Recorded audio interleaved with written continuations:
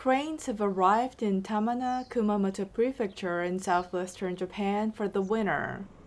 The migratory birds come to this area every year from breeding grounds in places like Russia. Members of the Wild Bird Society of Japan have confirmed white-necked cranes and hooded cranes. They have also spotted the common crane, which is rarely seen in the prefecture. The common crane is colored blackish on the back of its head and in the throat area.